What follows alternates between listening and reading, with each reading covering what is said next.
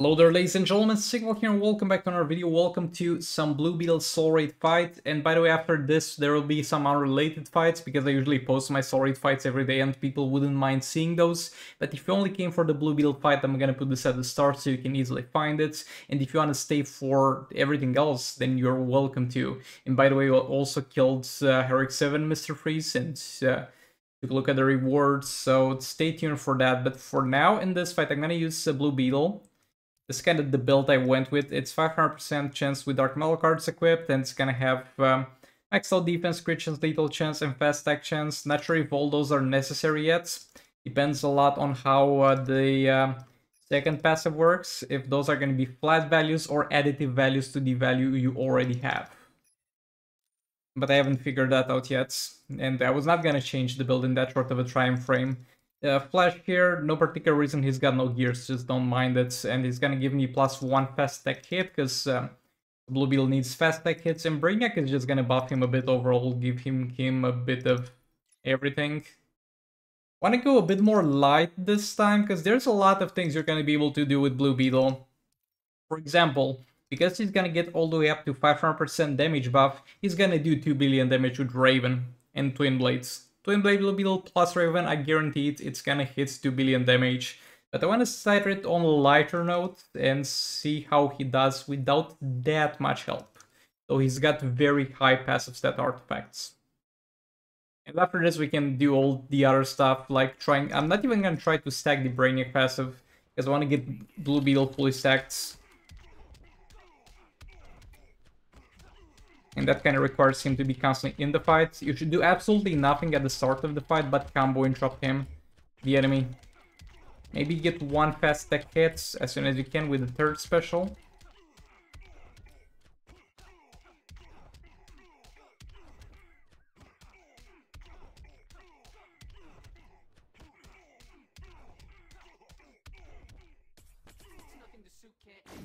Okay, so I did this to get one additional fast attack. Oh, I hate that.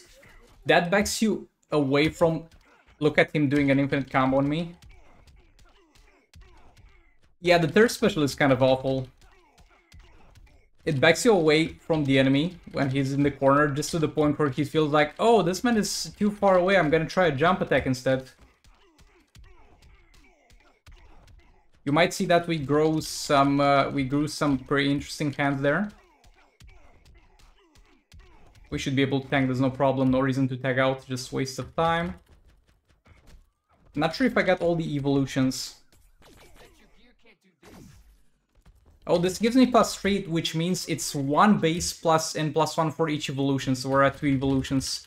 There's something else that needs to transform. Come on, get close.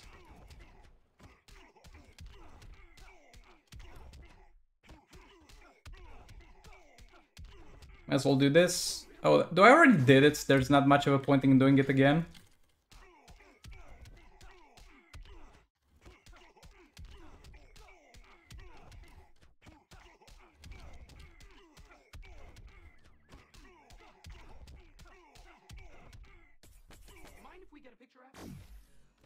+3 again. Bro, how? Is the third evolution bugged? Because... No, I feel like now we're in the third evolution, because we also got, like, some lightning effects throughout the body of Blue Beetle. And now let's do super move. This should increase our fast attack damage by a lot.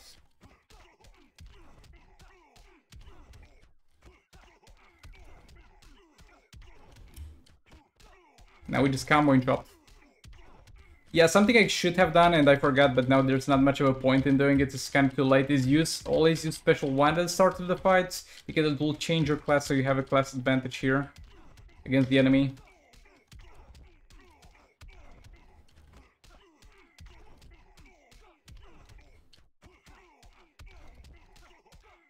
And I do this to get one additional fast attack hit. Really wish that wouldn't back you away too much from the enemy, but it does, and it's annoying.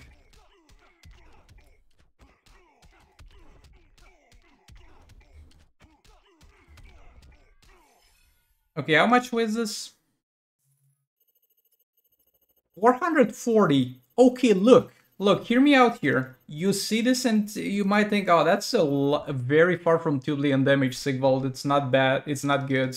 But that's actually pretty goddamn good for a character with what I did here, because the only thing that was high was the passive stats that he had from the artifacts. But this is most likely not the most optimal team with him, and you have a lot of other options to pair him up. You have Raven, it's only a 3-star Blue Beetles, and at higher star ratings you should see that peak performance damage at the end a lot sooner. And honestly, he seems to be something that's similar to Manta, but seems to be quite a lot stronger than Manta. I don't have Manta any longer available because I would have loved to do a comparison fight using this same artifact, though I couldn't have used the same team anyway.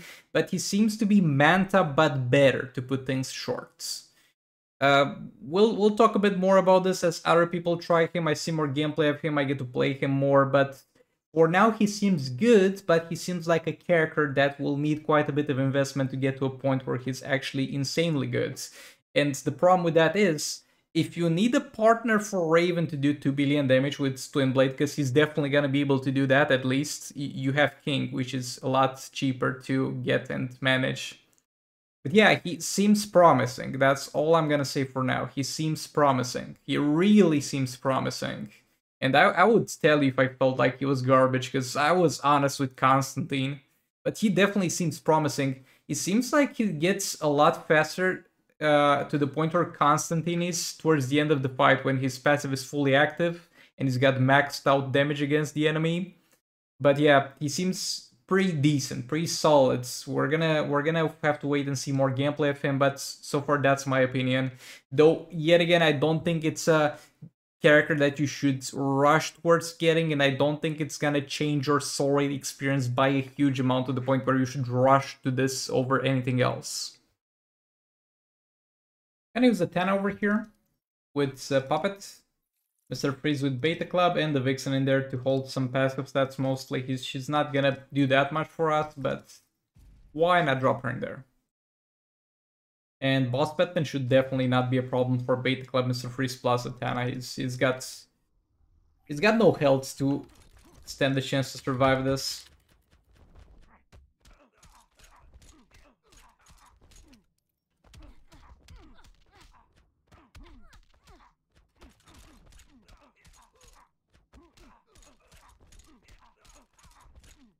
Okay, let's try and get some Zatanna stacks. Got the free special one, that's great. And got infinite power already. That's nice though. The Beta Club will expire in a second, so I'm not sure for how long that's gonna last. This would be a good time to also start applying the specialties. Oh, there we go, we got power back. Because I reapplied the Beta Club negative effects.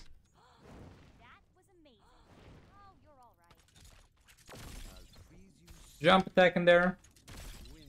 Another jump attack, as I didn't really like the damage on that one. Oh, he jumped out of it.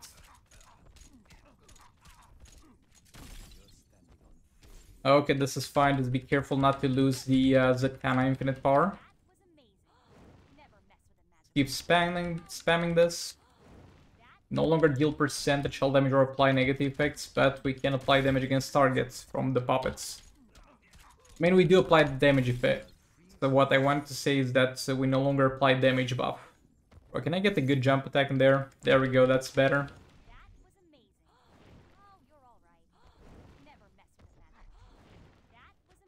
Also, I keep messing up something.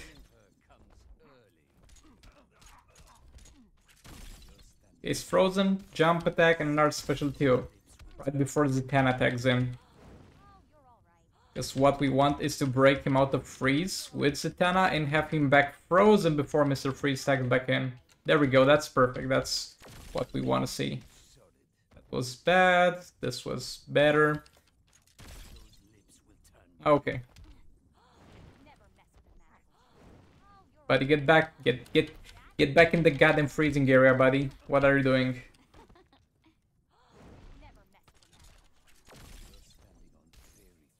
Okay, 21, that's fine. Keep spamming the third special.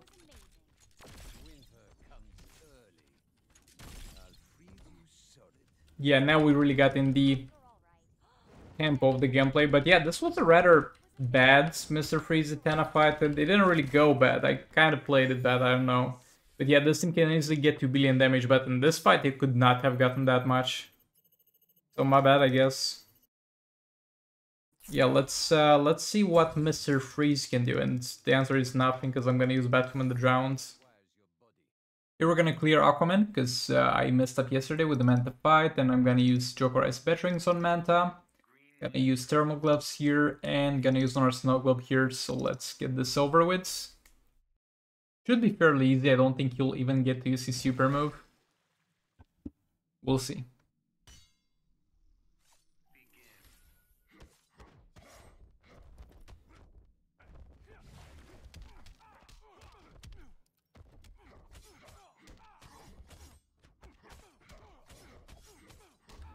Nah, he'll get to use super move. He tagged Bane in there. Oh, that actually killed him. Back off a bit. Did I lose the stacks? Yeah, looks like I did. It's okay. We're gonna get them back in no time.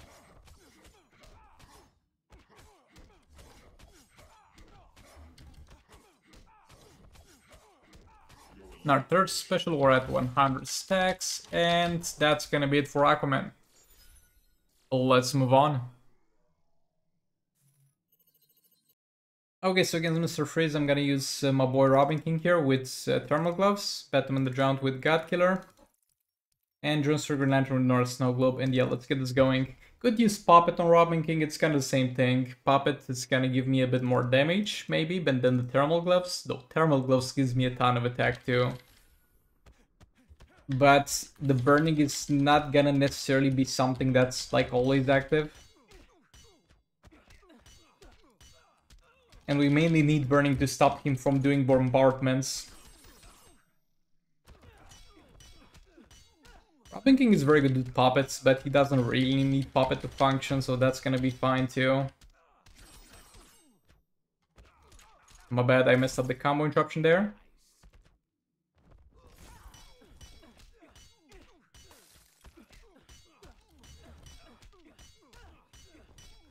Let's apply the special one again. So Batman Drunk gets to stack a bit faster.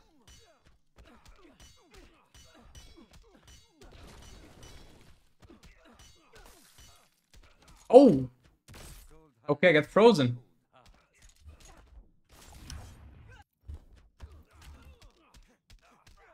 Yeah, I didn't tag Robin King in for a while. And the Thermal Gloves burn had expired, so my bad, I guess. But yeah, the red sting on the ground appeared kind of at the same time as I triggered the passive, and I got the... let's call it pink towards purple sting from Robin King. So I thought it was that, but I was like, oh, that's a different animation, what's that? But yeah, we killed him. Let's take a look at the rewards. Oh wow, I got Unbreakable Cyborg, that's great. Over here I'm gonna use the League of Anarchy to kill boss Joker. And I have Thermal Glove to level 7 Predator Batman, Personal Globe on EPI, and then Dark Metal cards on Harley. And yeah, let's get this going.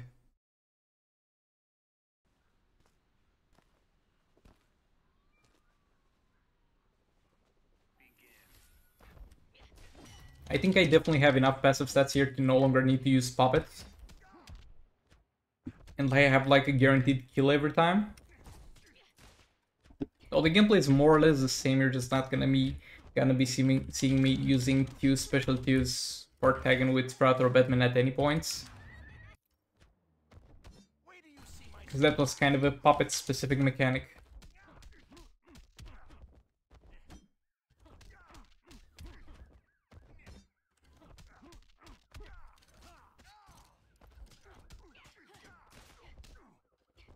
Yeah, this is definitely pretty good damage. We should be able to kill this no problem.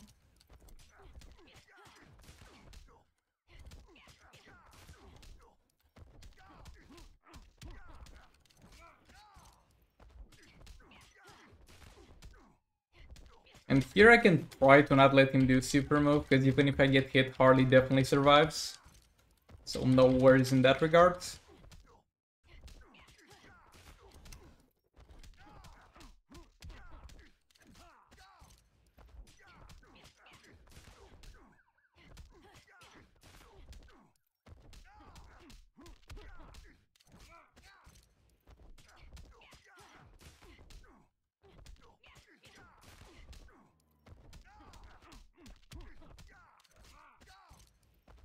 Okay, we are at 1 minute 30, which is the half point of the fight, and we dealt more than half his health.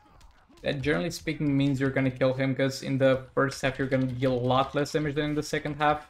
Depends, as far as the reason goes, depends on the team. For example, for the Harley team is that we saved up so much time for super move.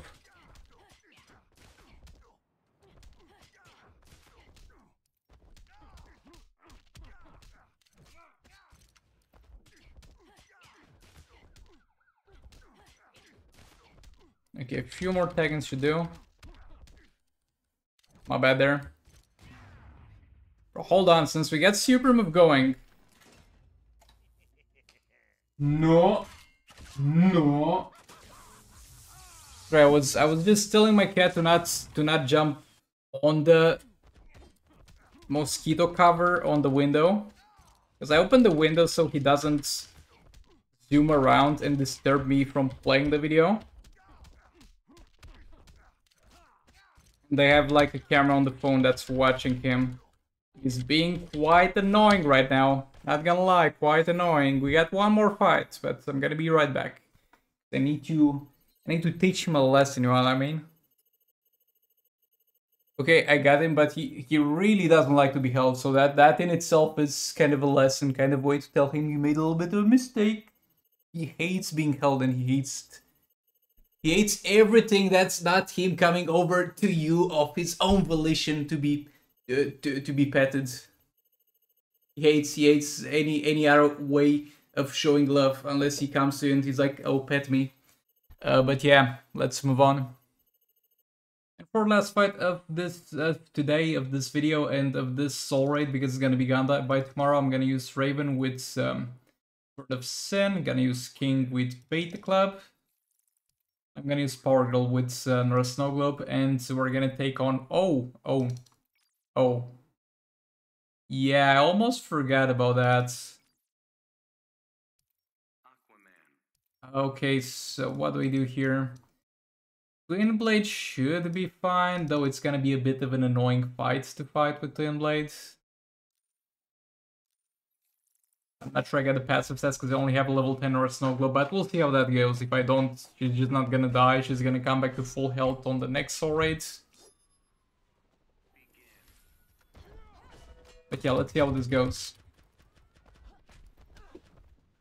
Okay, we applied Sword of Sin. That's gonna constantly power drain her.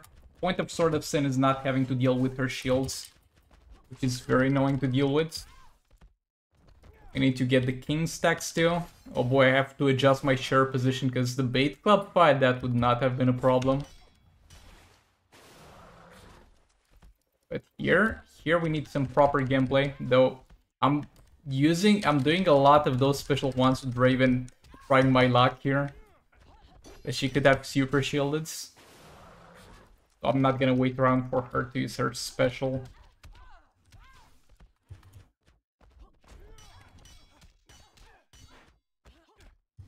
Okay, back off a bit.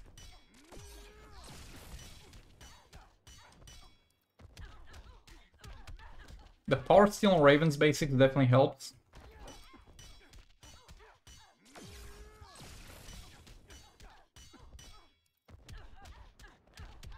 Okay, King's starting to deal some decent amount of damage.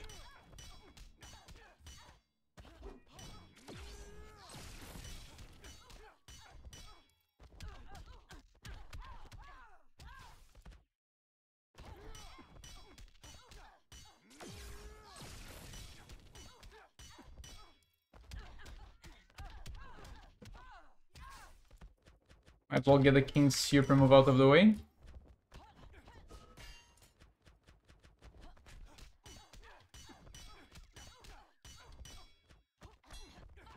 Can kind of combo interrupt her after 2 hits. Okay, the luck ran out. Ran out.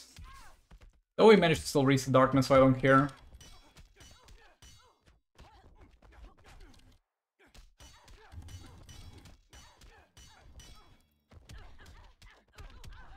Should really not extend the King Tagons here because we're doing very well.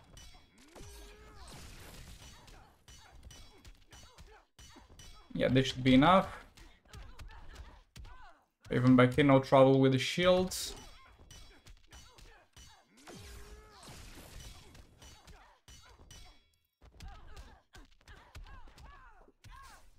Okay, now I'm gonna stay more with King in the fight. I messed up. It's fine though.